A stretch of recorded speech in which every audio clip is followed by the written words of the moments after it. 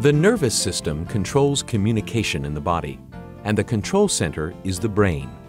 This system allows us to think, decide, control our actions, and coordinate the ability to touch, smell, hear, and see. When we think of aging, we think of the obvious: wrinkles and achy joints, for example.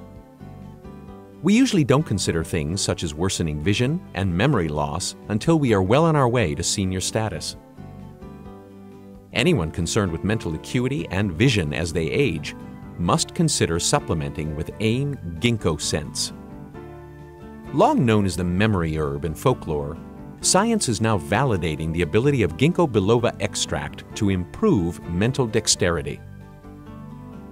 Researchers note that ginkgo biloba affects the brain in 3 ways: better circulation, stronger cell membranes, and increased neurotransmission. This unique combination, ginkgo biloba with the essential fatty acid DHA, plus bilberry fruit extract and the carotenoids lutein and zeaxanthin, provides overall support for optimum neuroprotection and health.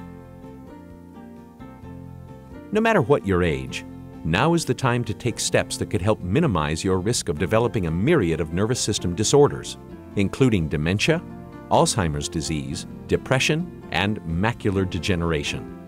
AIM GinkgoSense is the first step for your neuro health. I had heard of ginkgo, and they always touted it as a memory enhancer.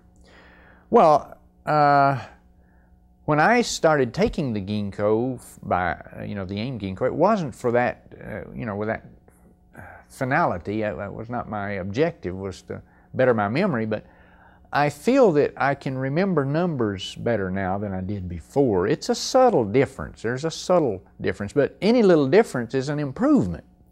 So it definitely is doing something in there. And it's just a matter of giving it more time and sticking with it, just like any of these good AIM products. You just stick with them long enough and you'll get much more marked results. In the beginning, they're kind of subtle. They're slight, because there is so much that these products have to clean out of our systems, get out of our systems before they can actually get in there and go to work the way they're meant to do.